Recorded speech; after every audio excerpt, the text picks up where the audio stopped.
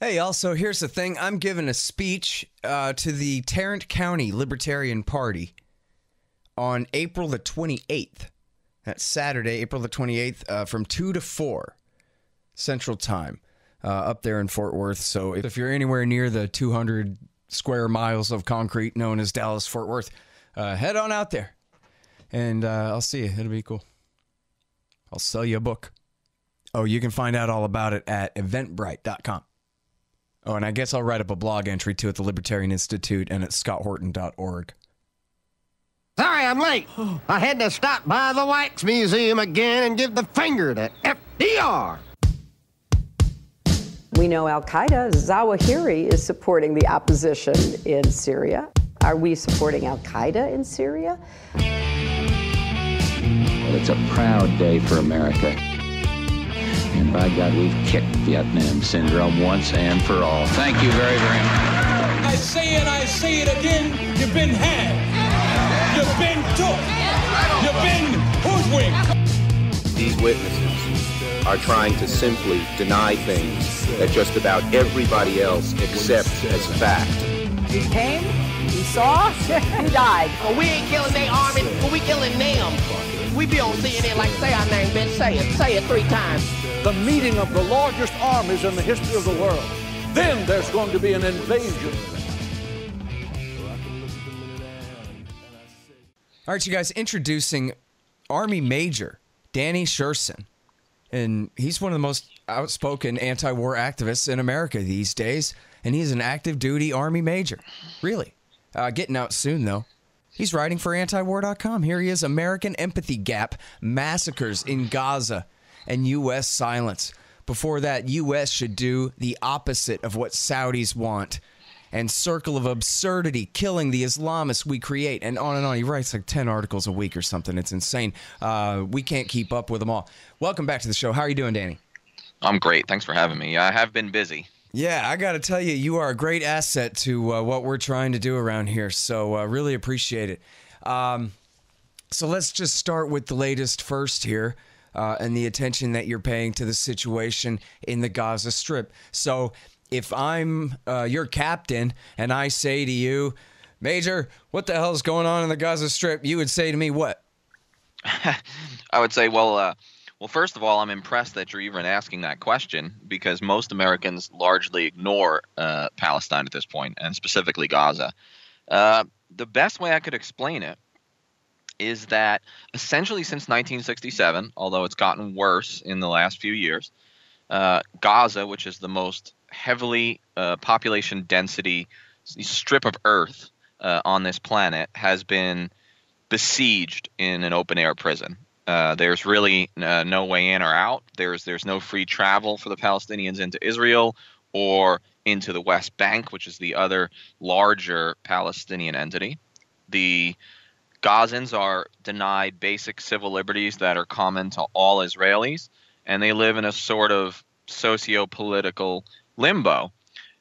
And now, after 3 or 4 different punitive military sort of conflicts between the Israelis and the Palestinians in Gaza since 2009, a lot of the Palestinians have just had enough. And so they're going to the border fence, and thousands of them, especially young people, are protesting the conditions in Gaza and asking for the right to return the homes they were, or their parents and grandparents were kicked out of during the 1948 founding of Israel.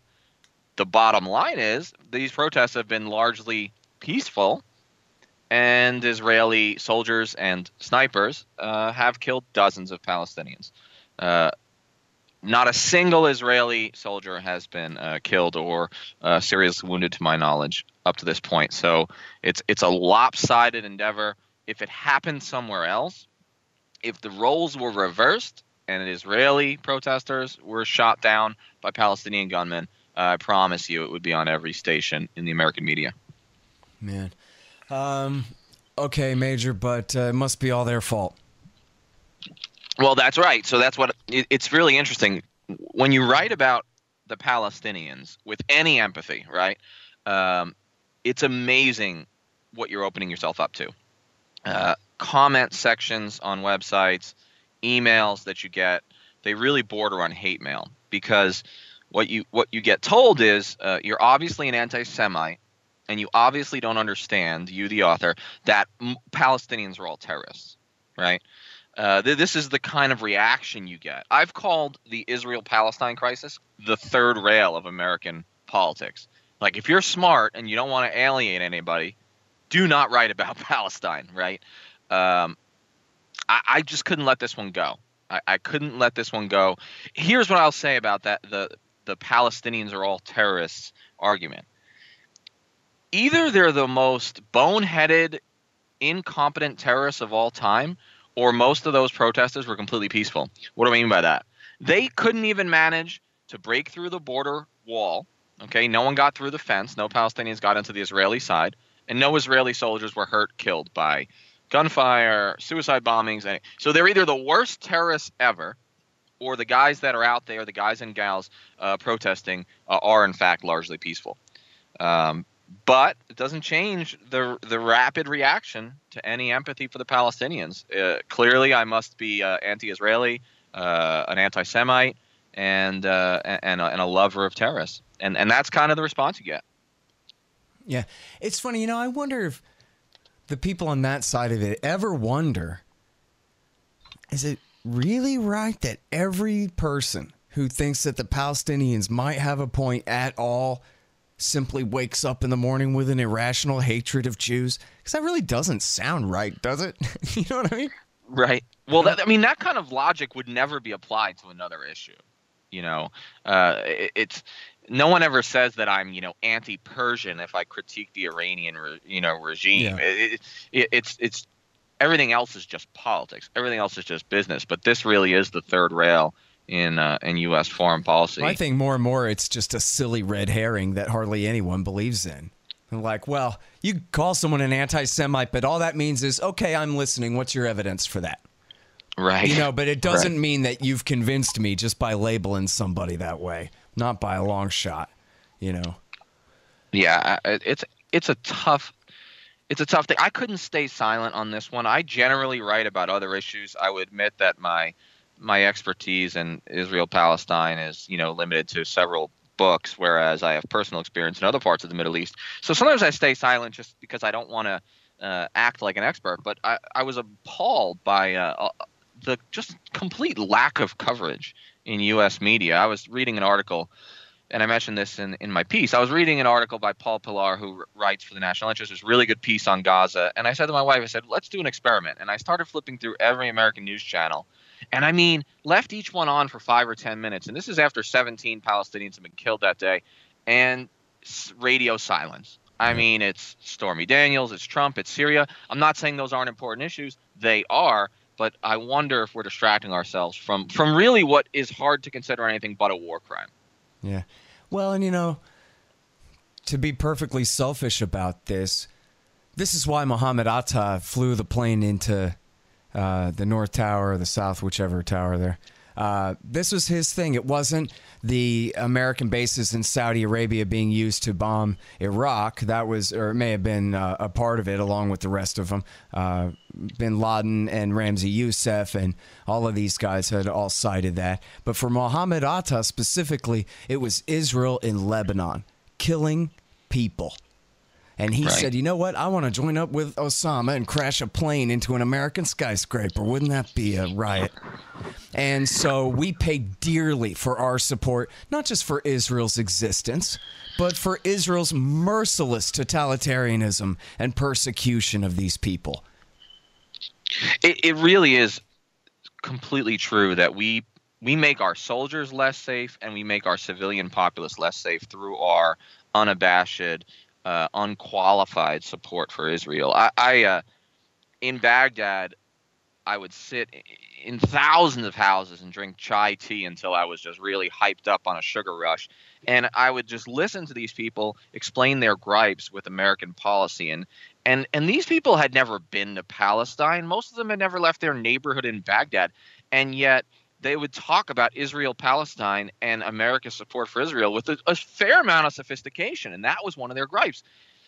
4 years later, I find myself in Afghanistan where there is no power grid out in the rural part of Kandahar province. I mean, it is black. These guys can't read or write, and they still knew about Israel-Palestine. They still had that gripe, and I heard the same things. And they said, well, one of the reasons we don't respect you is because of what's happening to the Palestinians, what's happening in Jerusalem, what's happening in Gaza. It's so obtuse of American foreign policy elites not to recognize that and to take some sort of action to ameliorate the situation. Well, you know, it's in Walton Mearsheimer, their famous essay, The Israel Lobby and American Foreign Policy. They talk all about how Colin Powell said to George W. Bush, listen, you got a 90-something% approval rating after the greatest failure of to put it mildly, of any president who's ever lived. As everyone is rallied around you, you have the political capital to spend. Now is the time to get the Israelis out of the West Bank and get a Palestinian state through. And it was the Israel Lobby, and with the help of people like Tom DeLay and the Christian right, who came to George W. Bush and said, if you want to be a one-term president like your father, we dare you. And he backed down. And so, but at that time, Colin Powell was talking like what you and I just said. Absolutely. You know, what's really interesting is what you mentioned about the Christian right. You know, it would be one thing if the Israel Lobby was only wealthy, you know, politically active Jewish families in the United States. And it's not. It's not just that, not by a long shot. The greatest supporters of Israel tend to be people on the evangelical Christian right. These are folks who seriously believe that the world is ending. The apocalypse is coming in our own lifetime. And in order for that to happen, the Jews have to return to the Holy Land. Now, of course, they need this to happen so that they can live out this just sort of millenarian fantasy. But the Jews, they believe are going to hell when this all happens. And so they're just these really, really odd bedfellows, the Christian evangelical right and the Israel Lobby. And it's amazing. You're right. The power they had over the Bush administration, the wasted political capital that he had, it's mind-blowing. And I think most Americans are sort of unaware of it. They're busy just, you know, trying to get by or whatever. Right. You know, I talked with Ramsey Baroud yesterday, and as he's going around talking about his book, people are saying to him, what's Palestine? You mean Pakistan? And they just don't even know anything about it. Anything about it. If they know anything, it's that the terrorist Arabs are trying to extort land from Israel by inflicting terrorism against them unless they give up some land. And it's just completely upside down and backwards. And in fact, I talked to Grant Smith yesterday, too, and he reminded me about a set of polls that he did back a year ago that was based on a question that I had about just how much people know about this in the first place, where everywhere else in Europe and Canada and what have you, where they did the poll, everybody knows that, you know, the Israelis are occupying the Palestinians, more or less, except in the USA, where everybody has it completely backwards. Either they don't know anything about it, or they already think that Palestine is the country next door that's constantly attacking Israel, or they think that it's the Palestinians who are occupying and persecuting the poor Israelis. Because that's what they're always told. Poor little Israel, surrounded by these horrible, evil enemies. When that entire narrative is true, but it's true about what Israel's doing to the Palestinians, not what the Arabs are doing to the Israelis at all. Absolutely. I mean, the Palestinians are in this crazy limbo that we would never allow for any other people. They're the ones that are truly trapped between rocks and hard places. I mean, Israel has made peace with the Egyptians. Israel is even relatively peaceful with Saudi Arabia, certainly with Jordan. And they are not at risk of being thrown into the sea. Let's be real. Let us be real for a second. Israel has one of the most powerful, technologically advanced militaries in the world. It is largely at peace with its Arab neighbors, and it has been able to keep terrorism to a very minimal level through its massive security state. And so this whole narrative that, like, poor little Israel, David versus Goliath, and that if we don't stand with them, they're going to be thrown into the sea, is absolutely ludicrous. So let me just say real quick what I'm talking about and explain how moderate I really am on this issue. I think Israel has a right to exist. Now, I think the founding of Israel and the politics surrounding it were all flawed and problematic, but we can't remake the past. We're not going to take millions of Israelis and send them back to Eastern Europe or send them back to Russia or wherever they came from, which largely those were two of the places. But what we need is some sort of settlement that has a degree of efficacy and fairness and justice for both sides. So I'm not calling for the extermination of Israelis. I'm not even calling for the Israeli state to shrink. I'm just asking that it stay within its 1967 borders which, according to UN resolutions like UN 220, they are in violation of, because they are occupying Palestinian land in the West Bank and imprisoning Palestinians in Gaza. Let me just say one last thing. I say it in the article, but I think it's very important. Israel would like to be three things in its own narrative. It would like to be Jewish, okay, like a self-consciously Jewish state. It would like to be democratic. It likes to say we're the only democracy in the Middle East, although that's not true. And they want to be expansive. They want to control all the land from the Mediterranean Sea to the Jordan River. What I say in the article is Israel can only be any two of those. It cannot be all three. And the reason for this is if they're expansive and they control all the territory the Palestinians are in and don't give civil rights to those Palestinians, don't give them the same citizenship as Israelis, then they are not democratic. And if they agree to drop some of the territory, then that would be a possibility of peace in the sense that they could give the Palestinians a state and they could still be Jewish and democratic. But so long as they leave the Palestinians in limbo, Israel's not really a democracy. What Israel is an apartheid state. Yeah, it really is. I mean, it's fully 50% of the population. I mean, if you include the 20% of the citizens of Israel who are, as they're known as the Arab Israelis or the Palestinian citizens of Israel or whichever kind of name, if you include them with all the occupied in the West Bank, Gaza, and the Golan Heights, then that's half the population who are... Almost all of them are completely disenfranchised. The ones who are the citizens of Israel have some representation, but they certainly live as second or third class citizens compared to Jews there. So it's, yeah. One more thing about that there would be some kind of end in sight to something that is so on its face untenable, but I guess maybe it's tenable. So long as the Americans are complicit and enabling. I mean, think of Israel as like an addicted family member. They're addicted to settling this Palestinian land. They're addicted to maintaining these walls and maintaining control over the Palestinian land. And they can only be an addict if they're enabled by others. And in this case, they're being enabled by the United States. Yeah. Number one recipient of U.S. military aid is Israel. They have the military hardware that really is essentially as good as the United States. And we let it happen. We block UN Security Council resolutions that would chastise Israel. We constantly veto any criticism. So we provide them top cover and the military wherewithal. And so it will go on forever. That's the thing. I mean, this stasis that we're in now, it's perpetual. And there's no end in sight because there's no constituency in either of the two major political parties that gives two shits about the Palestinians. Yep, afraid so. Hey, y'all, Scott here. Here's how to support the show. First of all, buy my book, Fool's Errand, Time to End the War in Afghanistan. The audiobook is now available. If you like this show, you'll love the audiobook, I guess, or something. Sign up at patreon.com. You want to incentivize me to do more interviews all the time? Sign up at patreon.com. And through the magic of multiplication tables, I'll make a living doing anti-government propaganda for you here.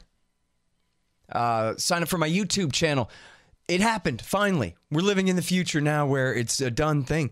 All 4,600 and something interviews are up at youtube.com/Scott Horton Show. Thank you for your decade worth of patience on that issue. And hey, sign up for the RSS feeds at scotthorton.org or at Libertarian Institute. We got a lot of other great podcasts there at the Libertarian Institute as well. So check all that out. And then find out all about how to donate to the show at scotthorton.org/donate. For your PayPal kind of one-off donations, for $20, you can get the audio book. For $50, I'll send you a signed copy of the paperback of Fool's Errand. For a $100 donation to the show, you get a silver QR code commodity disc. It's the coolest kind of currency I've ever heard of. And anyone who donates, and this is just for this month only for what's left of it, anyone who donates $100 or more to The Scott Horton Show gets a lifetime subscription to Listen and Think Libertarian audiobooks. Find out all about that at scotthorton.org. And yes, I accept Zencash and Bitcoin Cash and Litecoins and all those different kinds of digital currencies there as well. If you hate holding on to those digital currencies and you want to get rid of them all, send them to me. And hey, if you read the book and you liked it, or you listened to the audiobook and you liked it, or if you like the show, give me a good review on Amazon, on Audible, on iTunes and Stitcher and those kinds of things. Thanks. All right, let's talk about other things. The U.S. should do the opposite of what the Saudis want. Well, so starting with stand with Israel. So you convinced me so far. Why? What other policies do you have in mind that America has in the Middle East that are influenced by the Saudi regime there, Danny? Yeah, well, it's like a chicken or egg situation, Do we get pulled into these situations that are against our interests by the Saudis, or do we want to do them already and they just happen to align with the Saudis? It's hard to know, but I'm generally going to come down on the side of the Saudis pull us into this region in situations that are almost always against our interests. So let's just take a quick survey of the Middle East. Name a country, name a problem, and whatever the Saudi position is, the Americans take that same position, and it hurts us. It either drains our blood, our treasure, or both. So we'll say Yemen. Saudis are terror bombing the people of Yemen. They've unleashed a cholera epidemic, which is the worst in recorded human history. There is a famine. 22 million people are reliant on some sort of food aid to survive. And the only thing the United States gains out of this is the rancor of the people on the Arab street. Okay, so not only are we complicit in a war crime, but we're actually making ourselves less popular in the Middle East. We're making ourselves more at risk. And, oh, by the way, Al-Qaeda in the Arabian Peninsula, AQAP, is actually being strengthened by this war. So let's turn ourselves to Syria. What would the Saudis like? The Saudis would like Bashar al-Assad's regime to be overturned. And they would like the Sunni extremists, which is what most of the rebels are at this point, to take over power. So in the name of that, they've sent money and guns to the Al-Nusra Front, which is an Al-Qaeda affiliate. It's the Al-Qaeda franchise in Syria, although they've renamed themselves. They've rebranded. And again, here are the Saudis with their Wahhabi extremist ideology, supporting Islamists, getting us to support the same, and trying to get us to overturn the Assad regime, which would not only not be in the United States' interest, but would make us less safe, create more chaos, and increase the likelihood of war with Russia. I mean, those are just two examples. Quite frankly, if this was a radio call-in show, I would challenge any listener to just name a country or a problem in the Middle East. I'll tell you what the Saudi position is, and I'll tell you why it's not good for America. Yeah. And so what we need to do, and I could do that for almost any country in the world. It's incredible how they pull us into these absolute quagmires. Now, so here's my thing. I don't give a dang who's a Wahhabi or a Salafi or a Hanafi or this, that, or the other damn thing. What matters is politics, right? Some of these 9/11 hijackers were doing coke at the strip clubs and whatever. It ain't religion that's really the matter. Now, if I was a Syrian, I surely would not want to live under the religious rule of the Nusra Front or the Islamic State. But the thing of it is, when you say that, well, it's the Al-Qaeda franchise there, I mean, that sounds kind of pretty bad. But what that means really is that they've sworn their oath of loyalty, their bayat, to Ayman al-Zawahiri, the butcher of New York City. So that's all I care about. I don't care what your religious beliefs are. If you took an oath to join up under his authority to fight against whoever, I'm not saying I would justify American war against any group declaring loyalty to the Zawahiri anywhere, but it's certainly treason to support them. Absolutely. And of course, when President Obama finally decided, okay, I'm going to send some arms to the Syrian rebels, most of the guns and most of the money ended up in the hands of the Islamist extremists, not because we directly fueled it to the Nusra, but because Nusra just took our weak-ass rebel groups and said, yeah, thanks, we'd like your guns, turn them over or we'll kill you, Join us. Hey, you know what? Here's a good one that someone ought to investigate. You know, there's a great Public Radio International story that's just a State Department press release about how they bought all these trucks and gave them to the mythical moderates there.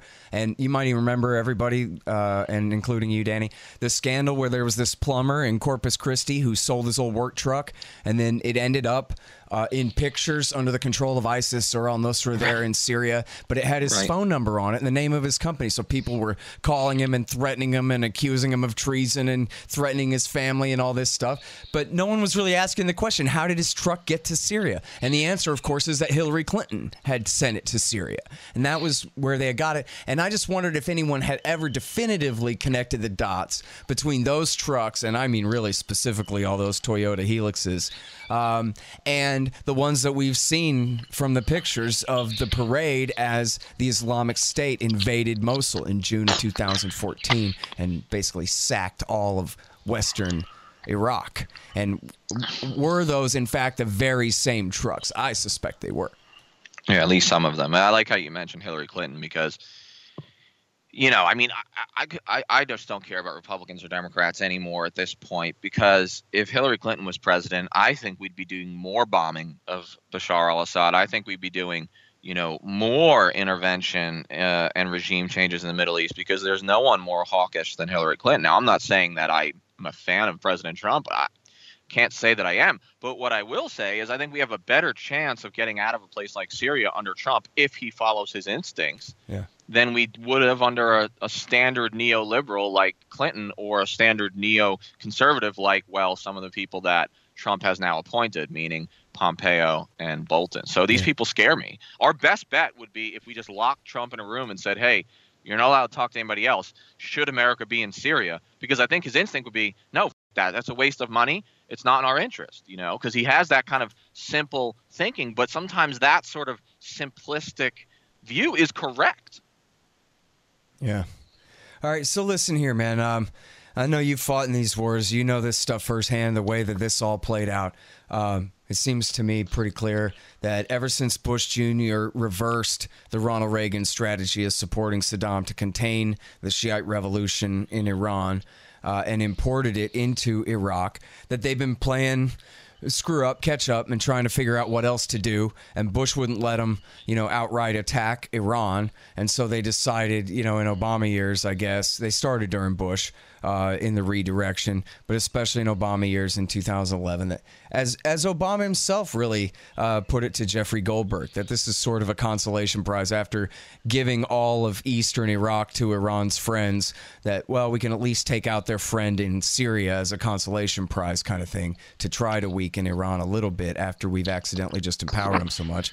But then now so much history has passed. Support for these jihadis blew back into the form of the Islamic State, which was a few bridges too far. So they had to launch Iraq War III in order to destroy the Islamic State that they had created. Of course, I wanted to mention this famous quote from the Financial Times. It's Prince Saud al-Faisal said to John Kerry, as though John Kerry wasn't in on this all along himself, Hillary's successor as Obama's Secretary of State.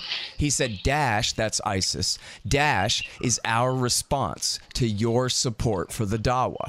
So America put Iran's friends in the Dawa party, the Shiite faction, in power in Baghdad. And so this is their response to that. And of course, that's been America's policy too. But then, so my point is that after Iraq War III, now ISIS is smashed. Assad and Hezbollah and the Syrian Arab Army and the Iranian Quds Force and their friends, and of course the Russians are ascendant again in Syria. Trump, has called off that CIA support for al-Nusra last year. Apparently, best I can tell, everyone else seems to think that Washington Post reporting is correct on that. And so, but now you, sir, are arguing that now is the time to leave after George Bush and Barack Obama have done so much to help Iran and have helped enhance their position in Syria and in Iraq. And, you know, as you mentioned before, it's part of the narrative in Yemen that this is why we have to fight in Yemen, is to limit Iranian influence there.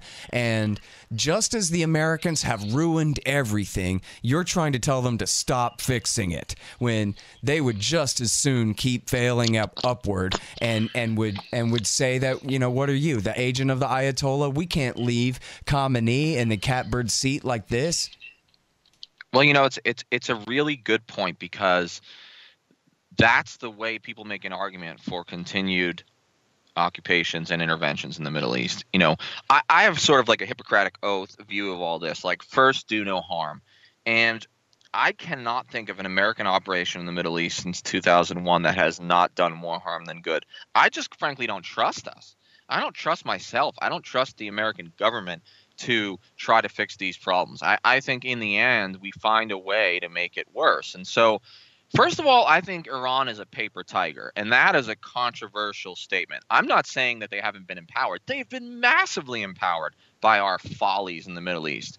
But they still spend a smaller percentage of their GDP than Saudi Arabia on military hardware. They work through proxies largely because it's the simplest way for them to exert influence.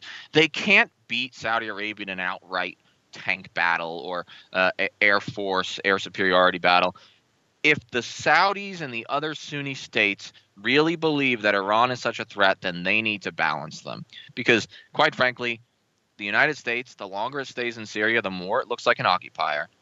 And I'm not convinced that we have either the military will or the amount of just sort of time, space, and attention to really go against Iranian interests in that region. So yeah, I am saying let's pull out. And the thing is, there's nothing that Saudi Arabia would like more than a war between the United States and Iran. They would love us to fight their battle for them. So would the Israelis, getting back to our earlier conversation.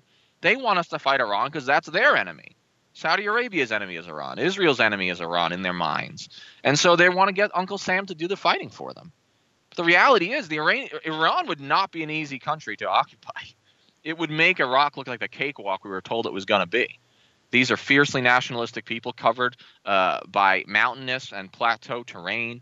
They are more populous than Iraq. They have more difficult topography than Iraq. I mean, the whole idea that regime change would even be plausible in Persia is mind-blowing. All right, guys, here's who supports this show. The War State by Mike Swanson, the great Mike Swanson. He'll give you great investment advice, too, at wallstreetwindow.com. His book, The War State, is about the rise of the military-industrial complex after World War II in the Truman, Eisenhower, and Kennedy administrations. You'll learn a hell of a lot. It's really great. And again, wallstreetwindow.com to find out what he thinks you need to do with your money in these volatile times. And I'm sure some of what he'll tell you is you got to have at least some percentage of your savings in precious metals. And when you go to get your precious metals, you go to Roberts & Roberts Brokerage Inc. That's rrbi.co. rrbi.co. And if you buy with Bitcoin, they take no premium at all. Of course, then there's Zencash, zensystem.io, to read all about how it works. It's a brand new digital currency. It's also a format for sending encrypted messages and documents, and has all kinds of great things going for it. I know digital cash people who really think it's great. Zencash at zensystem.io. And Hussein Badakhshani is back. He wrote this great book, No Dev, No Ops, No IT. And it's about how to run your technology business like a libertarian. No Dev, No Ops, No IT by Hussein Badakhshani. And expanddesigns.com. You want a brand new website? 2018 model looks good for everybody for looking at. You go to expanddesigns.com/Scott and you save $500. Well, so tell me about that. When you guys were in the Army, and wait, now, pardon me, which years were you in Iraq War II again? Yeah, I was in 06 to 07 for 15 months. And okay, so there's a good bit of time there where Iran took center stage in the demonization, that everything going wrong in Iraq was Iran's fault, even though it was America who was doing all of this for them and putting all their friends in power there. But so tell me about the discussion at the time about, I mean, I guess it must have sounded even to the commanders a lot like what you just said about how, we ain't invading Persia. Not with our entire Army and Marine Corps are we going to try to conquer Persia. Yeah, well, there was the British source, I can't remember who it was, a top British official said something like, everybody everybody wants to go to, this is in 2002, everybody wants to go to Baghdad now, but real men want to go to Tehran. You know, there was this triumphalism that it was going to be so easy to take Iraq and pacify Iraq that we could then attack either Syria or Iran or someone else in the axis of evil like North Korea afterwards. But obviously the quagmire in Iraq taught us that there's no way that with our military completely overstretched across the Middle East that we have the resources or the ability to do another regime change in Iran. I'll say this, people have called me like an Iran apologist. They've called me a Russophile and an anti-Semite. I mean, there's all these pejoratives when you take the stands that I do. But Iranian... isn't it funny that being a combat veteran of Iraq and Afghanistan is no immunity whatsoever from that kind of thing? No. I mean, I'm a traitor. I mean, you know what I mean? That's where it is. I mean, being outspoken, dissenting, being a citizen as well as a soldier makes you essentially a traitor to the Republic, because we have such a narrow view of patriotism at this point and of nationalism, and I just think it's really dangerous. But let me say this. You think January 25th, know better than George W. Bush? Couldn't be. Right. Yeah, I can't know better than a C student who got into Yale because of his family. I can't point to a direct connection, but what I know is that there were Iranian Republican guardsmen in East Baghdad that were at least working with the Shia militias and maybe sharing some technology with them. I mean, a lot of the Mahdi army guys at the time that were attacking me in East Baghdad were pro-Iranian, although not all of them were. And they killed my soldiers, explosive form projectiles that, may have been made in Iraq. So that was your part of the surge then, was it against the Shia? I fought the Shia mostly. Yeah, the first 3 months of my time I fought Tawhid al-Jihad, which eventually became al-Qaeda in Iraq. And then when I moved into East Baghdad, I was in South Baghdad first. When I moved into East Baghdad, it was all Shia. And I couldn't understand, why are they killing us? We just handed them this country. You know what I mean? 60% of the population is Shia. By virtue of our regime change, we were going to put the Shia in a preeminent position. And I'm thinking, why the f- are these militias attacking me? Why are they saying I'm an occupier? I handed them this country on a silver platter. And that's when I started to realize we have completely empowered Iran. We have completely empowered these old militias, many of whom, including many of Iraq's leaders, spent the Iran-Iraq war in Iran because they were traitors to the Iraqi people. And then we're surprised that a lot of the Iraqi people don't want these Shia Dawa Party and Badr Party guys running their country. Right. I mean, these people are seen as traitors to Iraqis, especially Sunnis. I mean, the web is so tangled at this point that's why I call for a clean break. Because it's like, in these Byzantine situations, there's always a good reason to stay. You can always come up with a reason to stay. Well, we can't leave because of X. We can't leave because of the safe haven myth. We can't leave because we're going to give the country to Iran.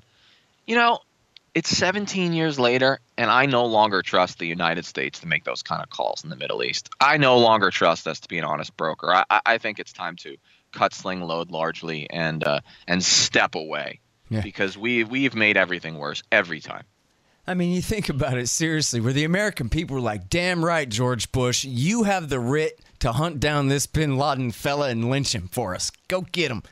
Dead or alive and all that. Yeah. But everybody, well, not everybody, but the naive, just regular people who, knew anything about Al-Qaeda at all would have, I guess, expected, if they didn't know about George Bush and his men, would have expected for the war to be over by Christmas. I interviewed Cynthia Storer, a CIA counterterrorism analyst from that era in the government, and she told me, the CIA's official estimate of Al-Qaeda's strength in Afghanistan on September the 12th, 2001, was 400 men. When they cornered them at Tora Bora, it may have been 1,500 with all their fellow travelers hanging around them or whatever, but we gave Bush a writ to kill 400 men, and now we got 40,000 of the bin Ladenites that he had the writ to go after, and we've overthrown governments in Iraq, in Yemen, in Libya, and half of one in Syria that ended up leading to the rise, literally, of the Islamo-fascist caliphate that was always bin Laden's fever dream and George Bush's most ridiculous propaganda, as though there could ever be such a thing until he and Obama created it. It's just crazy to think that, and by the way, all that time also empowering Iran, Al-Qaeda's enemy, all along and all across this same landscape as well. The idea that the burden is on us to justify quitting now when everything is so wrong, it seems like somebody ought to be able to explain, to paraphrase the Kagans, what's the desired path to the end state here? They don't know, and we don't know. Well, there couldn't be one. It's so wild. I mean, I'm glad that you brought all that up because I think that. So I'm not a big conspiracy theory guy, but there are a lot of people who see everything that happened on 9/11 and after in a very conspiratorial lens, and I'm sympathetic to it, not because I believe they're right, but we have managed to shoot ourselves in the foot time and again and go against our own interests and empower our enemies to such an extent through these perpetual wars that it almost makes you believe. You could see why the conspiracy theorists would think that it had to be a plan all along. I mean, we're so incompetent that it's almost genius. If the goal was forever war, our stance and our policy since 9/11 has been perfect. Yeah. And I think that you really don't need a explains why a lot of direct people believe connection. that. I mean, the point is that Al Qaeda is America's strategic ally, as Bin Laden unit chief Michael Scheuer, who I think he would have let us know if Bin Laden really worked for the CIA, considering Scheuer's point of view on all this. Right. But he said that America is Bin Laden's indispensable ally, and the reverse, of course, is also true. It's this is the deal. These are they're the vanguard fighters of the side that we're on, the Saudi axis, the Sunni axis. And the enemies are led by Iran, the Shia. They're independent from the empire, refuse to do what they're told. So Al-Qaeda may have butchered a bunch of American citizens, and hell, even a bunch of officers at the Pentagon. But at the end of the day, they hate, not the American people, but the empire hates Iran more. So, yeah, that's what's interesting. The average American is under almost no threat from Iran. There were no Iranians on those planes. Iran has not attacked a domestic, a domestic target in recent memory. But you're right, the empire, the Kagans, the John Boltons, the Paul Wolfowitzes, right, the ideologues, the true believers, because those are the dangerous ones, the true believers in the American neocon and neoliberal empire, those guys hate Iran more than they hate bin Laden. And they've convinced the American people that Iran really is the equivalent of Al-Qaeda, when it could be no further from the truth. I mean, nothing could be further from the truth. Yeah. And again, that's not that I like Iran. I don't dig the Islamic Republic or the notion of rule by imam. Like, I'm not into it. But I'm just speaking the truth from a basic realist perspective, which we have to get back to. Yeah, of course, it's the same thing about Saddam Hussein or Manuel Noriega or Vladimir Putin or anything else. That to tell the truth about them compared to the American propaganda campaigns of demonization is not to defend the man like you're in love with him or something. It's just to defend the truth against a bunch of lies. The fact that anybody even has to disclaim that. I mean, give us a break. Ron Paul always said about, back when he was in Congress about Iraq, before that war, that look, they have no Navy. They have no Air Force. What Air Force they had, we bombed or fled to Iran back in Iraq War I. We have had total air dominance over their country. For more than a decade straight, they haven't shot down a single one of our planes. And yet, at the same time, they're the most dire threat in the world. That's no endorsement of Baathism as administered by the Hussein regime whatsoever. It's simply a statement of the true fact that they're trying to make you think that you should be afraid of this when the reality is there's certainly nothing to be afraid of. And of course, as Ron has said, and everybody else too, honest about this, the same goes for Iran. They got one battleship and a bunch of fiberglass speedboats like you might find on the lake on the weekend, are their Navy.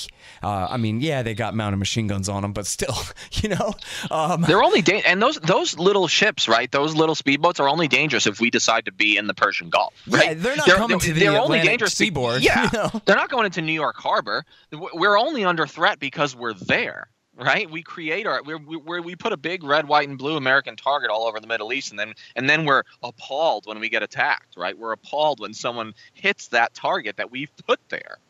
It's mind blowing. I mean, I will tell you.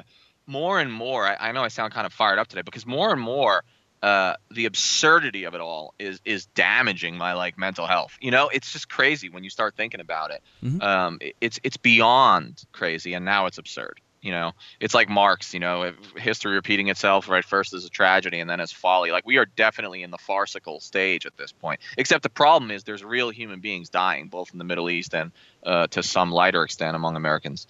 Yeah. Or American soldiers. It's crazy. Well, listen, man, I mean, I can't tell you how much I appreciate you keeping your priorities straight on this. I can't understand.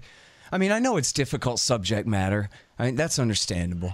But still, it seems like I can't figure out why this isn't our entire society's highest priority the way it is. It's yours and mine. And I know that most people actually agree with us, the general thrust of like, hey, a lot less, a lot sooner, again, to quote Ron Paul. But, you know, what it takes to get people really animated about it, past partisanship, and willing to really insist that, hey, we want to live in a post-Empire America right now. We don't want to fall. We want to just call it off. This is completely crazy. And anyway, I appreciate you doing all the work that you're doing to get people thinking along these lines and in these terms and from the very experienced point of view that you have on this stuff. Well, I'm going to keep it up. You can count on that, and I'll be back whenever you want to have me. And, you know, I'll just say one last thing. To be honest, I mean, I try to take my platform as a vet of both of these wars just to try to get a tiny bit of credibility, so maybe a new voice will listen. Not because I believe you have to be a veteran to be right about these things. Most veterans are wrong about most of these issues. But I try to use this platform because it's all I have. It's the only way I can maybe get someone to listen who doesn't already agree with me. And that's becoming more and more difficult. So I'll keep it up, and we'll talk soon. All right. Thanks again, Danny. Appreciate it. All right, brother. Bye. All right, you guys. That's Major Danny Sjursen. He's a regular writer at antiwar.com. Combat veteran of Iraq and Afghanistan, and currently serving Army Major. Hey, I want to add on a special thanks to the heroic Ron Paul, the greatest American hero ever, in my estimation, for interviewing me on his show, The Liberty Report, with the great Dan McAdams as well. It's really great. They interviewed me on Monday, and it ran on today, Wednesday. I don't know what day you guys are hearing this, but it ran on Wednesday. You can find it on youtube.com, and I'll blog it and all that. We talked about Syria and Afghanistan and other things, libertarianism. So thanks, Ron. You're great.